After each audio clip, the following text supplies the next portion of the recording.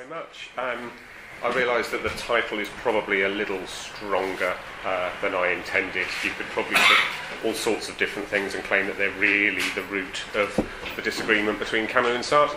But what I want to say in this paper is that the famous dispute between Camus and Sartre over the nature of political violence, or the role of violence in politics in the 1950s, has its root in a disagreement between them about the nature of human existence, and a disagreement that is evident, I think, in the relationship between l'étranger and l'être et le néant. So, contrary to Sartre's own account of what's going on in this fight, and a lot of other people's too, it's not the case that Camus in some way changes his mind or abandons some central tenet of existentialism that he formerly subscribed to. It's rather that the basic disagreement between Sartre and Camus that was always there becomes played out in this political forum when it was never really addressed in the more kind of pure philosophical existential forum. So that's the basic idea.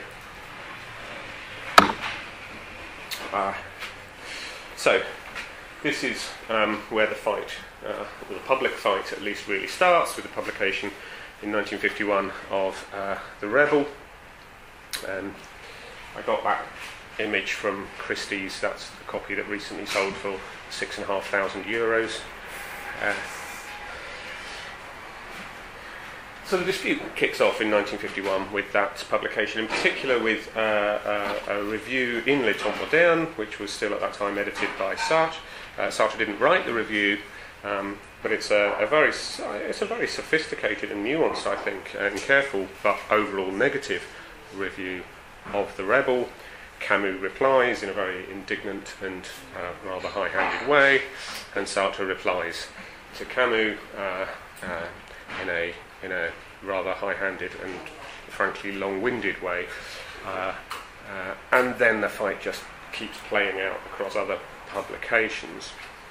As I say, my claim is at the centre of this dispute in 1951, which is where it all starts, is a disagreement that's already there in the relation between The Outsider, which was published in 1942, and Being and Nothingness in 1943.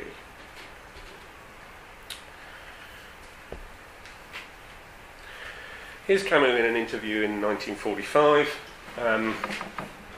This interview is in November 1945. This is important, as I'm sure you all know. October 1945 was the month of what Beauvoir calls the existentialist offensive, when Beauvoir and Sartre kind of took the word existentialism as a label for their philosophy and kind of launched their philosophy in an attempt to shape the cultural and political direction of post-war France. So October 1945 is when Les Temps Modernes' first issue comes out, which contains Beauvoir's essay Existentialism and Popular Wisdom, which is an account of what existentialism is and what it isn't. It's also the month of Sartre's famous lecture, Existentialism as a Humanism, which again essentially has the same task as Beauvoir's essay. And in an interview in 1945, Camus says this. He says, "No, I'm not an existentialist. Sartre and I are always surprised to see our names linked. We have even thought of publishing a short statement in which the undersigned declare that they have nothing in common with each other and refuse to be held responsible for each other's debts." I think Camus is slightly overstating this, because I think Camus is right to say that he's not an existentialist and is importantly different from Sartre, and the difference that he's referring to here is the one that's going to play out in the 1951 dispute. What he's over-optimistic about is this idea that Sartre agrees with him. I think Sartre thinks of Camus as a bit of a mini Sartre at this stage, and is wrong to do so. I'll come back to that thought later.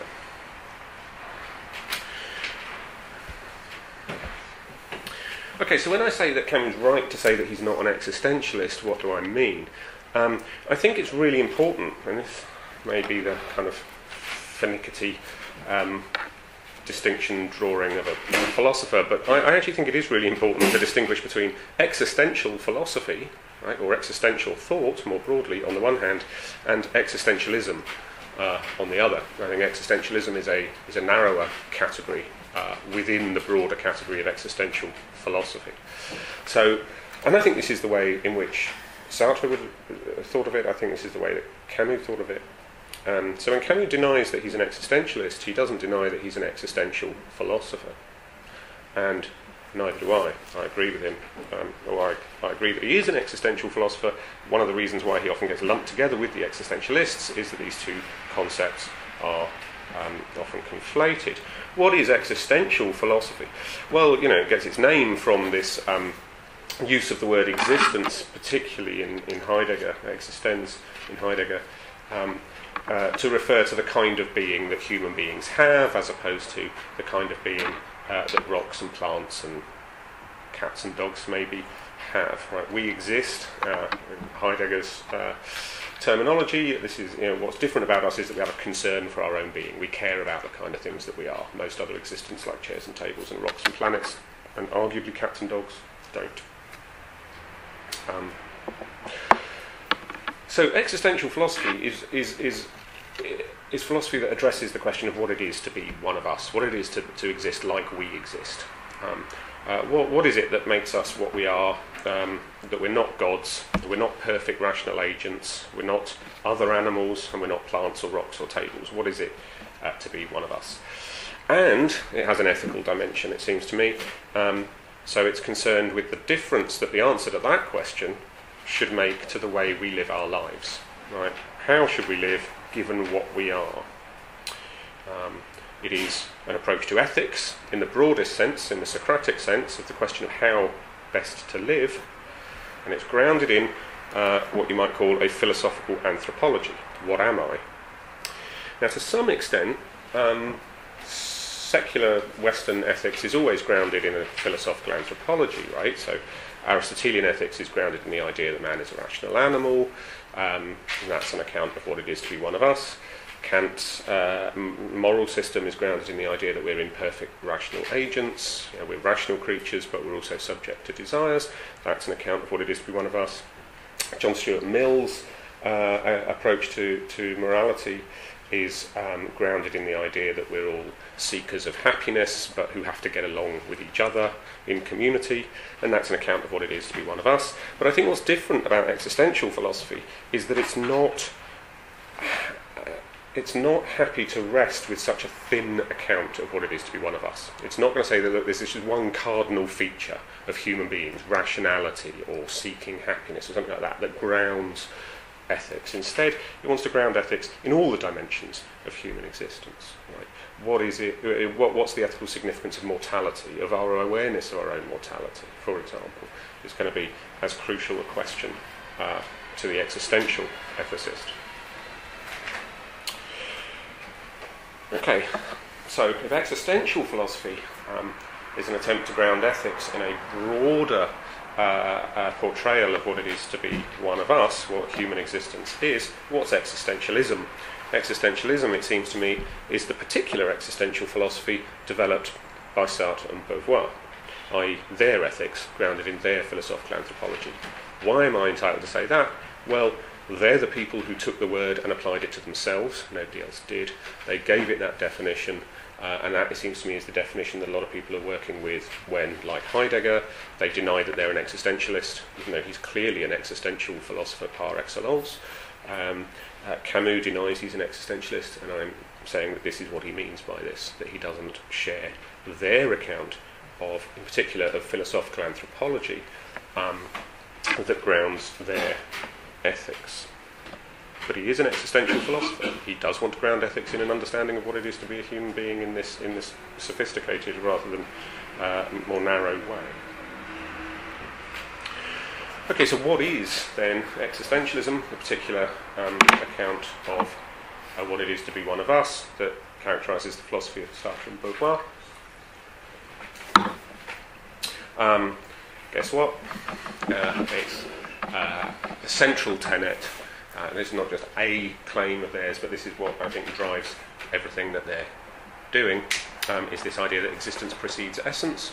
I think that Sartre and Beauvoir actually understand this in slightly different ways. I think that over the course of the 1940s, Beauvoir persuades Sartre that she's right about this and he's wrong, and he changes his mind. But I think that this means that both of their philosophies in 1943 or 1945 or whenever, although they're distinct from each other, they do both subscribe to this slogan. They just understand it in slightly different ways, so they both count as forms of existentialism. What does existence precedes essence mean? It means that it can look like a flat self-contradictory statement, right? It can look like the statement that it's the essence of humans that their existence comes first, and only then they have an essence, and that seems contradictory. But there are different senses of the word essence, so it's not a contradiction, because it is in the Lockean sense of the essence of human beings, i.e. what classifies something as a human being, that existence precedes essence is true of them, where the essence in the slogan is the Aristotelian sense of essence. That is the organisational principle of the individual that explains why it does what it does. Okay? That's what's preceded by existence. So the reason why you do the things that you do is not something inbuilt about you, but is instead, on Sartre's view, the set of projects that you've undertaken, right? And that those are revisable and changeable, and as a result they're not, in some sense, essential to you. Good. How deeply do these projects run? Well, they're not just things like, being a writer, being a philosopher, being a parent, things that you very self-consciously choose to do and understand that you're doing. One of his examples in being a nothingness of a project is staying alive, right? Something that you may not really even particularly think about, but it is something that you don't actually have to pursue as a goal. Another one of his examples is the inferiority project. He likes this, I think, because it helps him to illustrate how bad faith is going to have to work. The inferiority project, it's like the inferiority complex, but without the Freudian terminology, right? So somebody who's suffering from the inferiority project is somebody who wants to prove to themselves that they are in some way inferior, or in some way, put upon, or their difficulties in the world are just because the world is unfair to them. And the way they do this is by setting themselves wildly unrealistic goals, going about them in really stupid ways, and then finding that they don't work, and blaming the world for their failure. Of course, in order for this project to succeed, it has to involve a certain kind of self-deception, right? You have to hide from yourself the fact that you're trying to fail, right? Otherwise the failure won't be a failure, it'll be a success, and that's not the problem. Nevertheless, it's a project, even though the only way to pursue it is to pursue other projects, and to believe that you're genuinely pursuing those other projects, and to kind of hide the inferiority project from yourself. So that's another example of how you can be pursuing a project which requires its own kind of self-effacement. It requires its own hiddenness. In his discussion of bad faith, Sartre gives sexual orientation as one of his examples, and he seems to be suggesting, well, he is suggesting, that this is a result of the projects that you pursue, whether you're gay or straight or bi or neither, is a result of the projects you pursue. That's not the same as saying that it is itself a project that you pursue, right? But it is grounded in the projects that you pursue, is all I think that he's committed to, even though it might not seem to be. And in his famous discussion of anti-Semitism, and I think this is what brings out something that's in there throughout being a nothingness and is in there in the sexual orientation case too, but I think it brings it out very nicely and very clearly.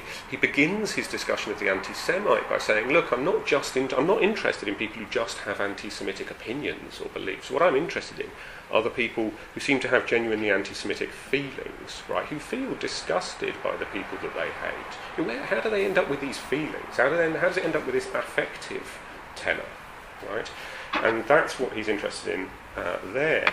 And again, his answer is, you have the feelings that you have as a result of the projects that you're pursuing. So that's how deeply it runs, but nevertheless they are projects.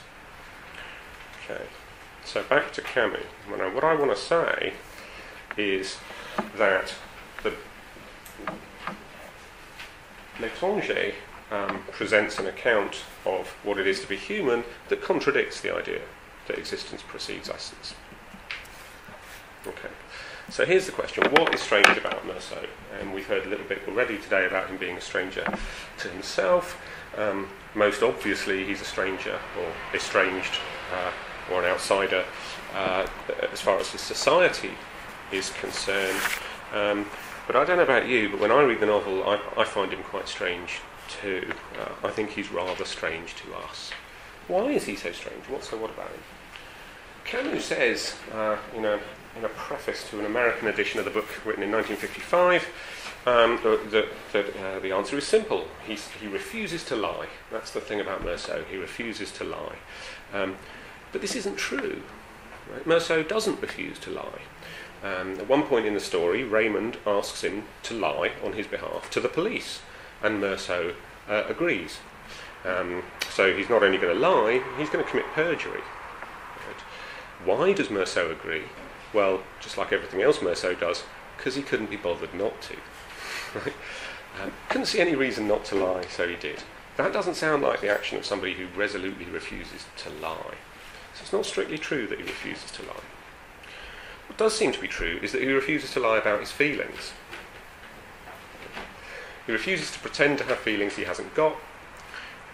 In that sense, he refuses to play the game. He refuses to pretend that he was grief-stricken by the death of his mother, when in fact he wasn't.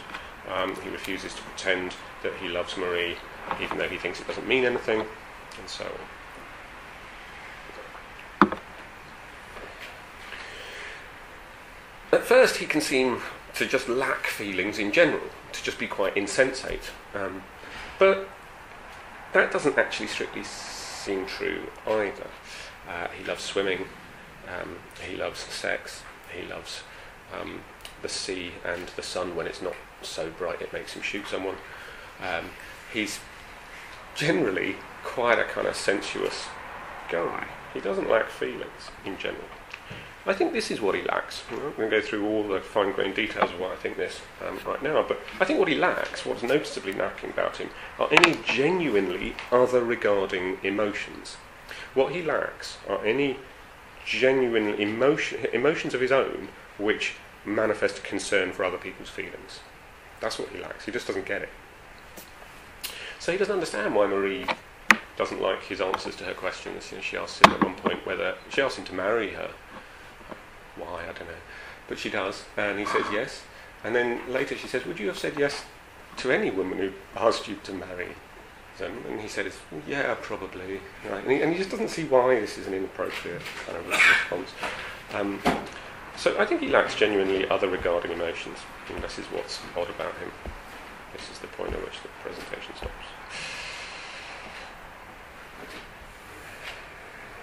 Okay. Now here's a thing about The Outsider. It's published at the same time as The Myth of Sisyphus, and it's intended. The Myth of Sisyphus has a number of examples of absurd heroes in it, and The Outsider is clearly intended as one of those examples, but in a much more extended form.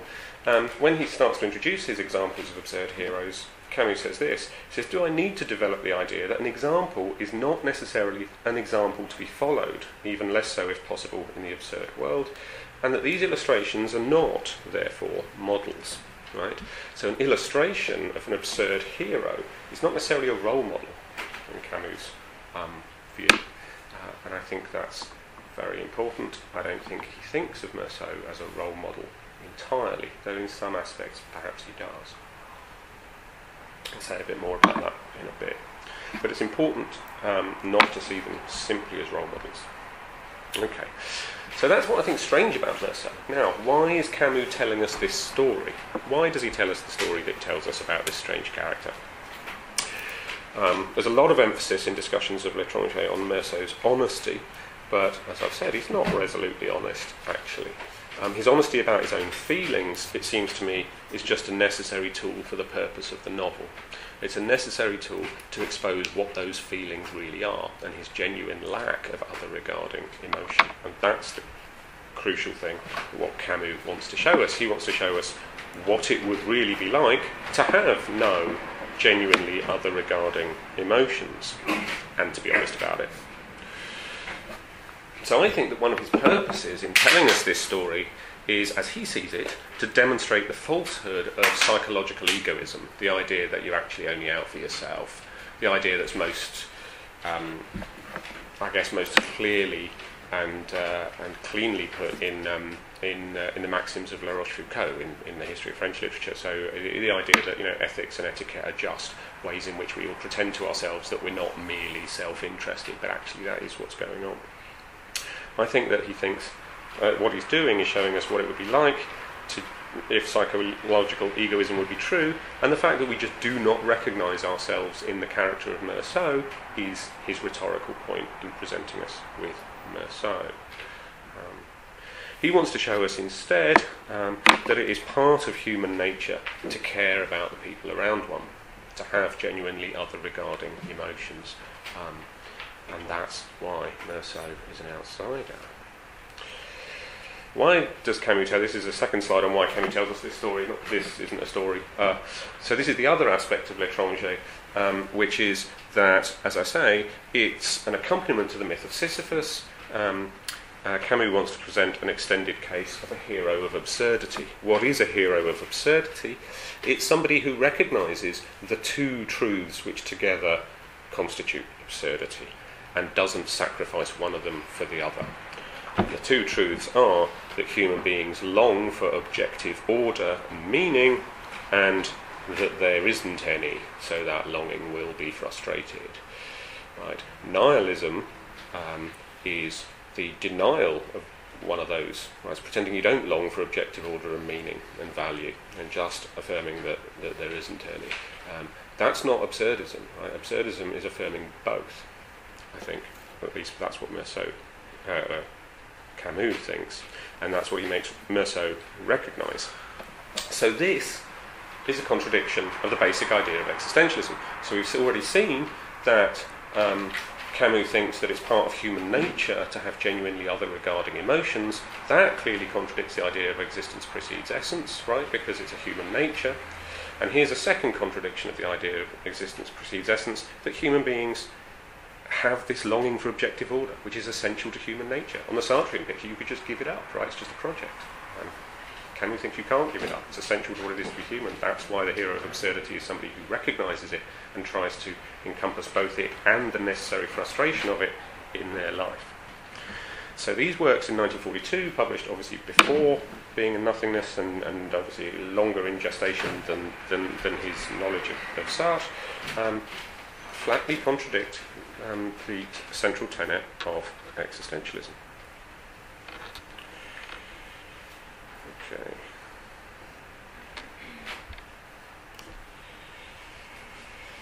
So, back to the rebel and the dispute over this. So the dispute centres on what Camus says in The Rebel about the role of murder as a political means, is how he puts it. It's sometimes glossed as political violence, but he's quite clear that he wants to use the word murder. And over what Camus sees as a totalitarian direction in which left-wing and radical politics is moving at the time. I think the dispute is grounded in this philosophical disagreement. Camus sees the move towards totalitarian politics and the idea that murder can be a justifiable means to an end simply as an expression of that longing for order which will be frustrated. Right? So he thinks that it's just one way of denying the absurd is to emphasise the longing for order and ignore the fact that it's necessarily frustrated.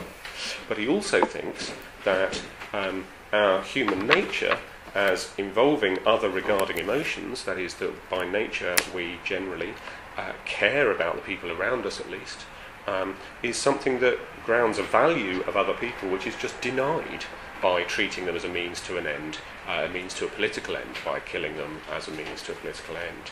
So he thinks that it's a doomed project which denies the basic value grounded in human nature.